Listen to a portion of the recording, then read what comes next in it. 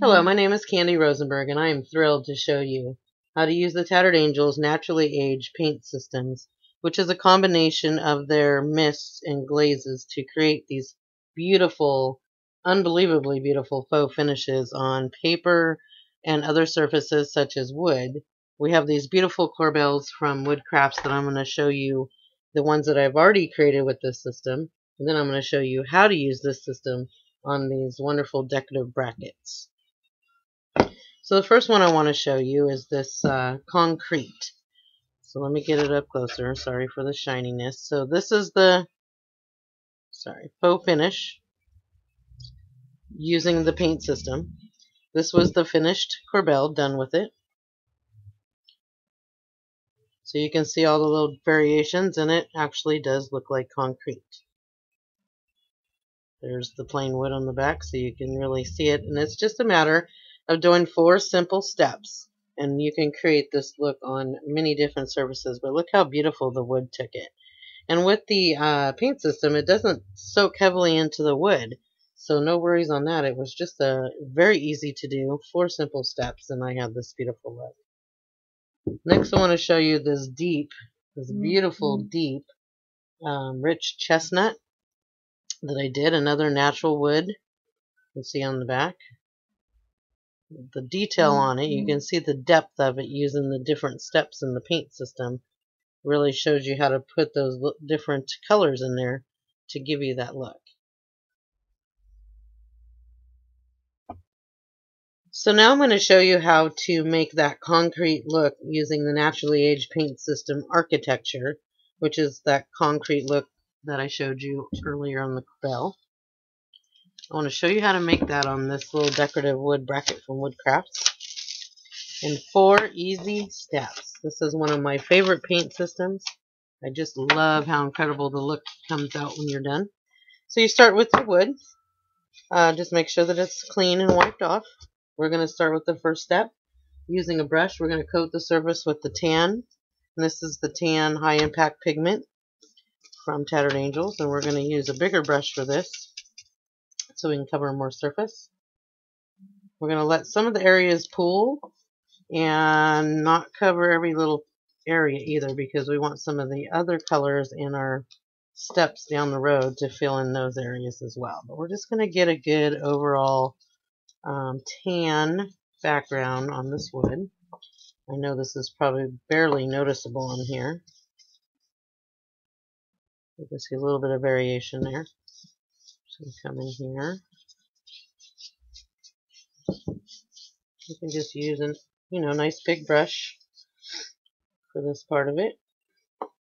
Make sure you do the top.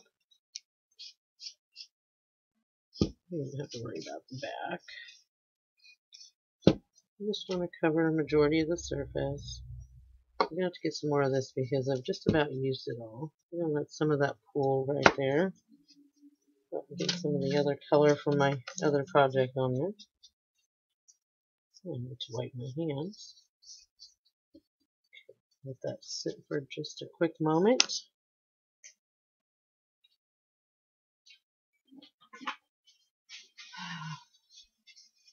I just needed to wipe my hands, sorry. Get some of the dark color from the last one that I did. We'll put that away for right now and make sure we got it all covered good. So the second step, we're just going to arbitrarily spray the boardwalk glimmer mist onto the project, leaving some of the areas without it. And then we're going to blot it in with a brush and dry. So here's our boardwalk glimmer mist.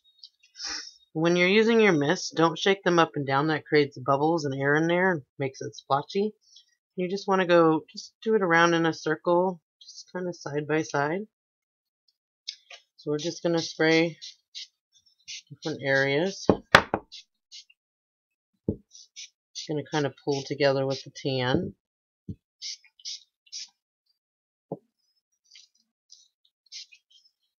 Make sure you get the top. Don't forget the edges. And we're going to blot that with a brush. Another brush. Just blot it. Oh, how big one. Let's just make a little brush because it just gives a little bit of texture on it.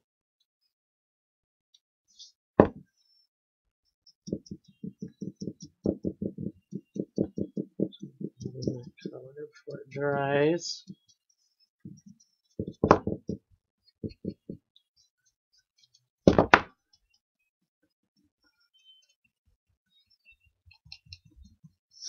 And it just blends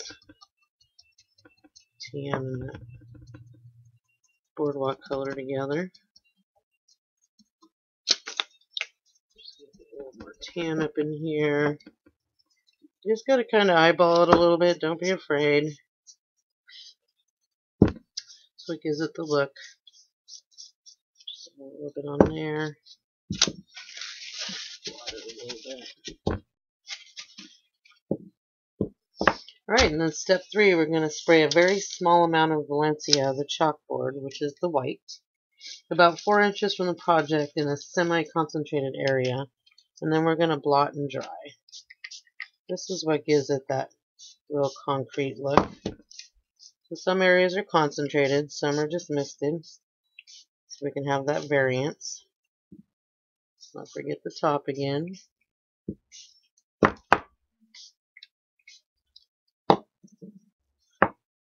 We're going to blot and dry.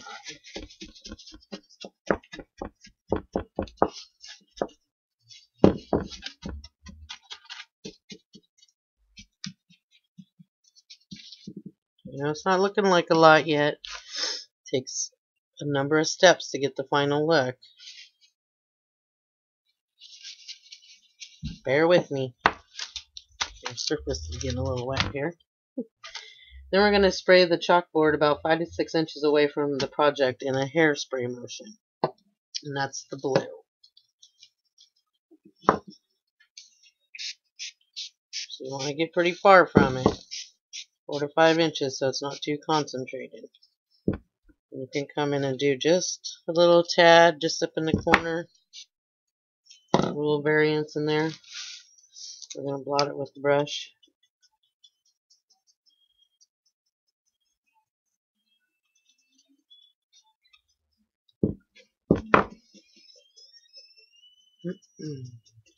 That just gives a little variation in color there. Forget the top again. We need to get some blue on there.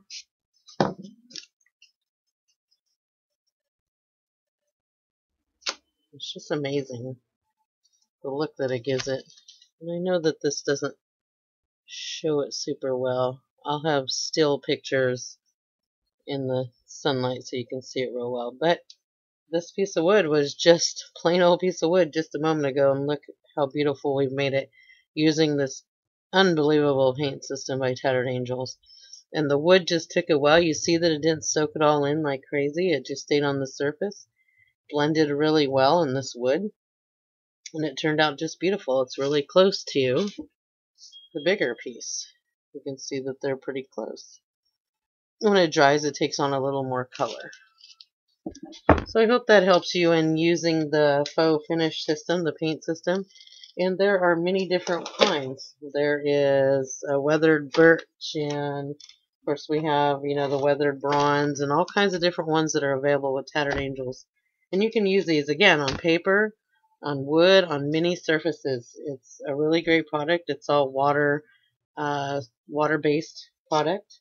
It's got a fast dry time, and in addition, because it is the Tattered Angels Glimmer Mist, it does leave this little tiny sheen that you're not going to see in this video, so it's got just a little bit of a glimmer to it, which gives it an added effect. Well, I hope that helped to inspire you, and you have a wonderful day.